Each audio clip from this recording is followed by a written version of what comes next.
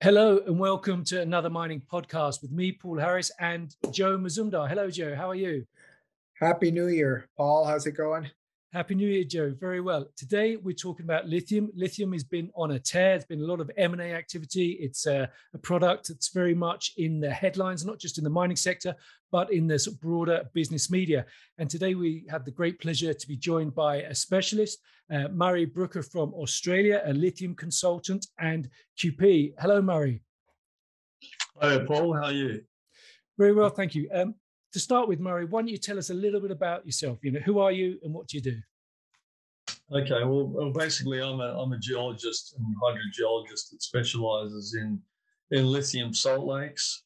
So basically, I figure out where to go looking for lithium and what drilling is required, and then I define resources and ultimately reserves, so we can get lithium to people's hands and put it into cars and phones.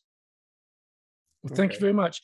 As I mentioned in the introduction, lithium prices have been on a tear. Lithium prices were on a tear back in 2018, and that fizzled out. So why are prices on a tear now, and how is this time different from last time?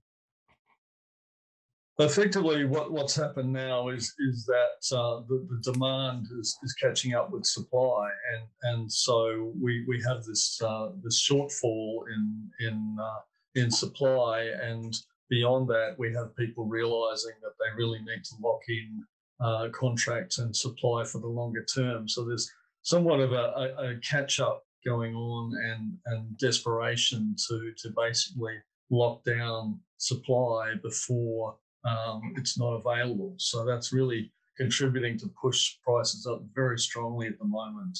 And it's something that we knew was going to play out, but the timing of it playing out was never clear, and a lot of people were standing on the sidelines, and now they're really desperately having to rush in and act, and so that's all contributing to this very rapid increase in pricing and investor demand.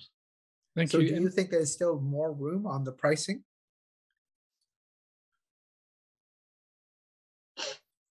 Yeah, the pricing is increased, very significantly. Really kicking off about November last year. There was November 2020. There was a turnaround in interest, and since then we've sort of seen rapid revaluation of companies, and also the product pricing has been increasing significantly. So And also, sorry, carry on. just the underlying that we've seen besides the pricing is the M&A activity. And so can you go into a bit of that? Like we've seen, like one thing I've been looking at is exploration expenditures. And one thing that, stood out to me is how much exploration expenditures are being directed to Argentina, and the proportion that's actually being directed to lithium in Northwest Argentina in terms of the brines. So in terms of the M&A, we've seen Argentina being a focus, and we've also seen the Chinese being a major suitor. Is that a trend that we're going to see continue? Yeah, absolutely, Joe. I mean, with regards to the projects and investment and M&A, it's a case of these projects have been around for quite some time now. People have known which are the better projects and the bigger ones, but people have been cautious about the market outlook. And as that sort of firmed up, and as people have come in with longer term view, the M&A project activity is sort of eventuated. I mean, what we see is that the Chinese companies in particular have a longer term focus. They know there's a massive electrification going on, and so they've been prepared to invest in projects, particularly in Argentina, earlier than other players. And so what we've seen is that they've just picked off these projects when other investors have been reticent to put the cash there. So we've seen Xinjiang buy into the 3Q project, and then we've seen a lot of activity around the Millennial project in Pastos Grandes, with eventually Lithium Americas taking that out. But there's a whole lot of speculation as to whether that's really funded by Ganfeng at the end of the day. And Ganfeng have been a very focused and committed player, and really have developed their presence very strongly in Argentina and the rest of the world. So they've really taken a long-term view, and I think they'll really be rewarded because they've got in there, they've bought into these projects, they're gonna develop them, so they'll have a massive supply pipeline. And the M&A is just going to continue, but I think what we've seen Rio Tinto now just recently buy Rincon, which perhaps was a surprise to many people, with a non-traditional lithium player. We'll probably see more of that sort of thing, but really, at least in Argentina, the real elephants are sort of now almost all in the hands of major companies and the ultimate developers. So we're going to see a lot of tussling over the remaining projects, and that's going to be very interesting to watch. Thank you, Murray. Now, those transactions, recent transactions you mentioned, have been for lithium brine projects. A couple of years ago, there was a flurry of M&A for spodumene projects, particularly in Australia. Why is the M&A action moved from spodumene to brine? Well, I think that's driven by a number of things. I mean, one of them is the advantages of the lithium brine projects, and the fact that they're supplying lithium carbonate, which is no longer the lesser desirable of the lithium products, and it has a better ESG credentials. But at the same time, we're seeing a lot of activity here in Australia for hard rock spodumene. There's an enormous amount of press on a daily basis around someone doing a deal to get into a project which has got some pegmatites on it. The company prices are flying sky high, and so there's also a lot of activity around spodumene, even though we saw massive amount of spodumene development going back about 3 years, and that's what drove the market into the price decline, because there was this massive increase in supply.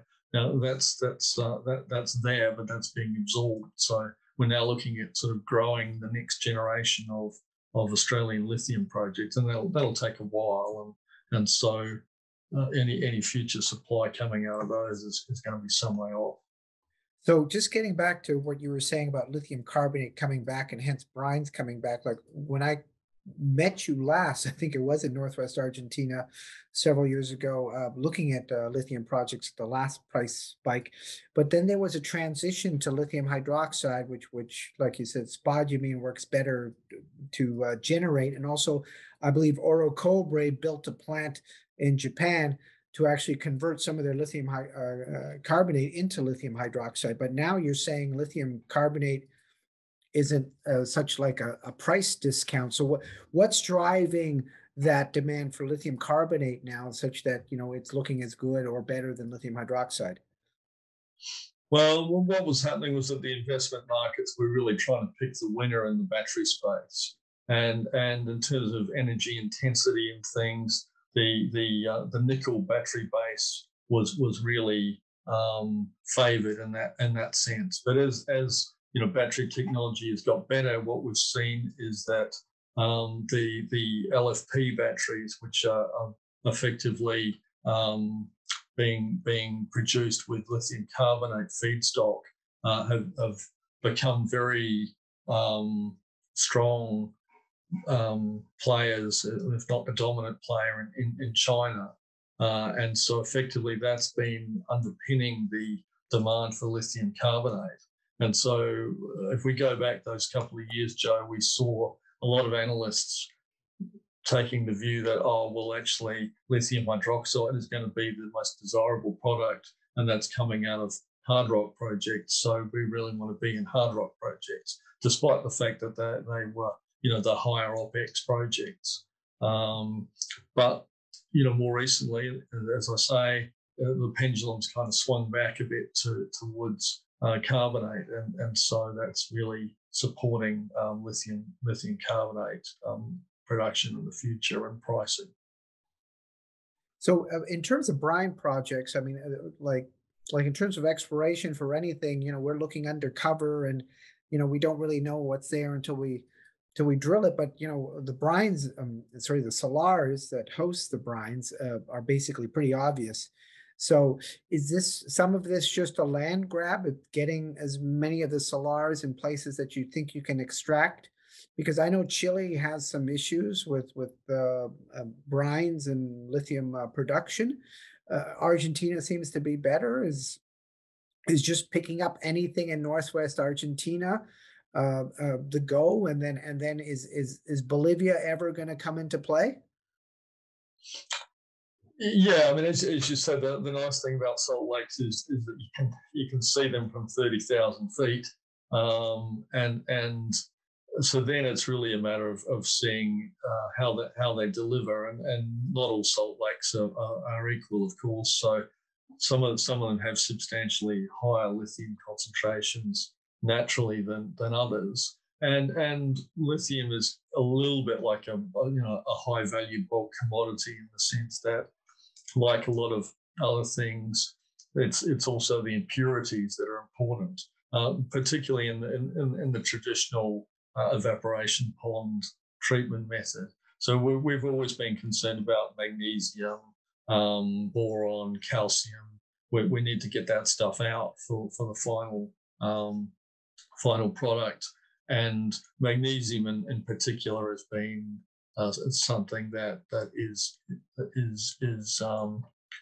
one of the key impurities to remove. Now that's and so higher magnesium to lithium ratios have traditionally been regarded as a sort of negative attribute from processing point of view, and adding to the cost, and really the view has kind of been that if you got magnesium to lithium above 10 in terms of a ratio, then the economics are not really going to work.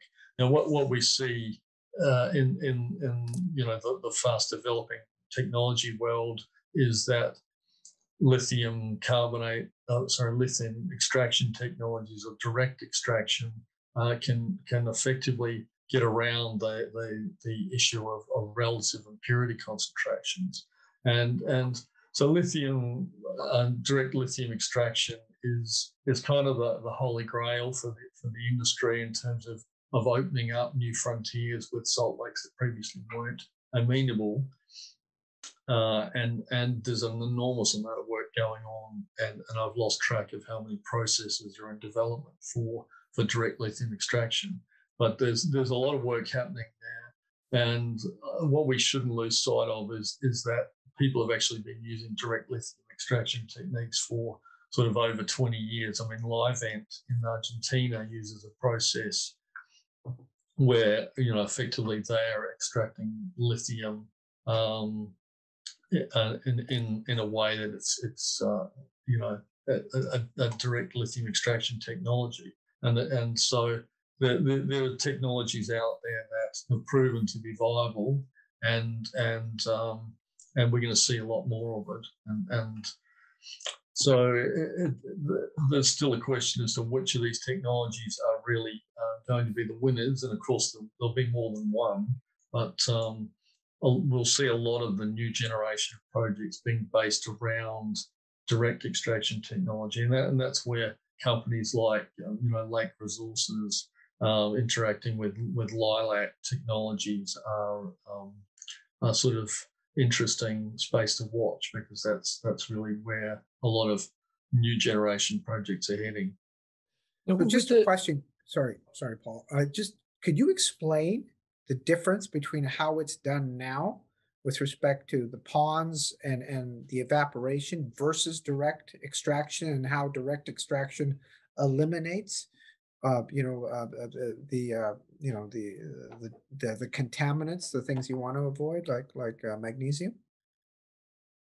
Yeah, sure. I mean, the the traditional pond method effectively involves constructing square kilometres of ponds. For a typical project size of, say, 20,000 tonnes of lithium carbonate, there's probably in the order of $100 million worth of expenditure in the ponds and the liner.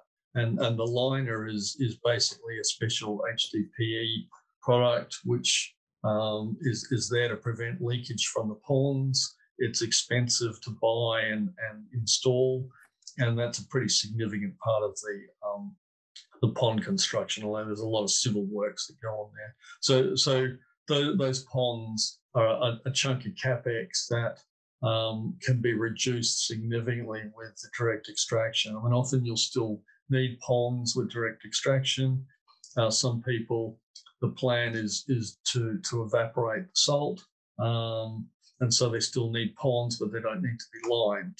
Other players are looking at re-injecting the spent brine after the processing plant and stripping out the lithium, and so that's another option which removes the pond requirement almost entirely, but involves having re-injection wells. So those are kind of the options there. And the process plant, there's really about 3 different types of direct extraction methodology. But effectively what it means is that you're pumping your brine into a plant. It's going through a lot of big tanks and absorption columns or selective membranes or some sort of solvent extraction system. And then you pump your spent brine out the back of the plant, dispose of that, and the lithium is captured on a particular medium, which often you'll have to wash the lithium off, and then you have much more concentrated lithium that's then subsequently upgraded, and you produce your final lithium product.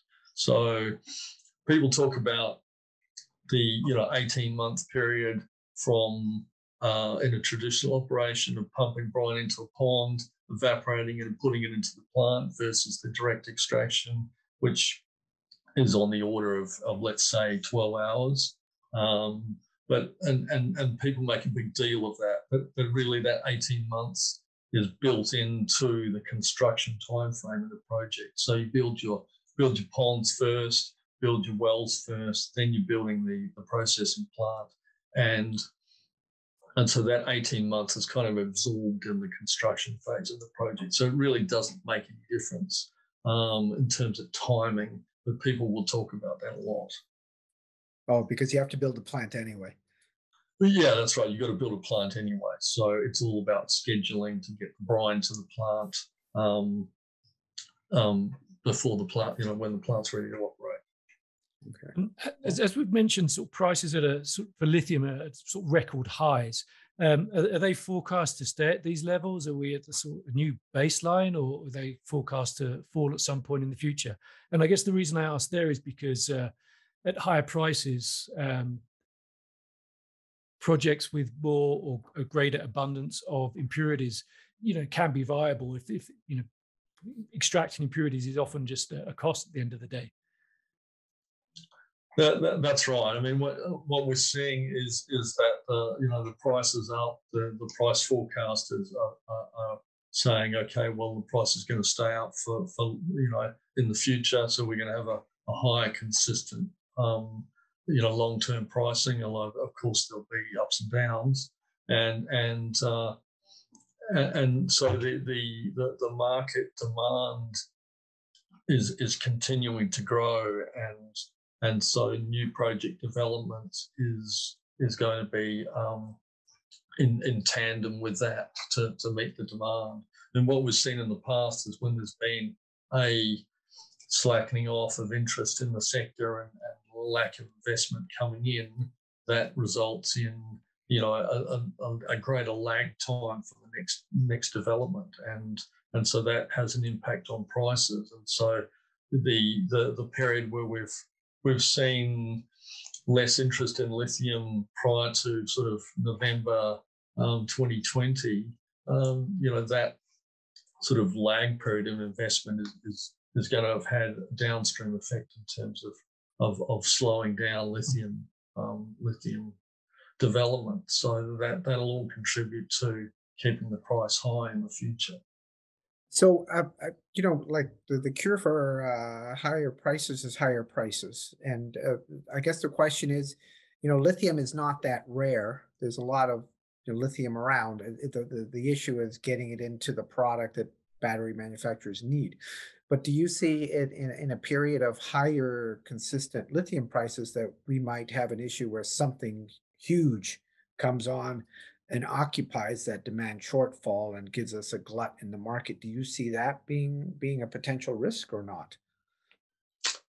No, not any. I don't see that anytime soon, Joe. I mean, there's some monsters out there, as we know. There's the AVG project in the DRC, but that's not producing right now, and these projects always take a while to ramp up. So what this is all stimulating is more activity in spodumene in Western Australia and Canada, where we kind of thought that was all over. We're seeing a new generation happening there. Of course, we've still got projects like Bacanora to come on and produce lithium from clays. We've got the Nevada lithium clay projects, things like the Ioneer project up in I think Nevada, where we've got lithium in volcanic ash units, and so there's a lot of other projects that are out there and can find their way to market, particularly if the prices stay high and they can cover high OPEX on production. Okay, so I guess like the starts and stops of the lithium market, I guess, can we summary and say that's ended right now, and this is the beginning of the need for lithium to feed that electric vehicle battery? Are we now well on our way? Is that what you think?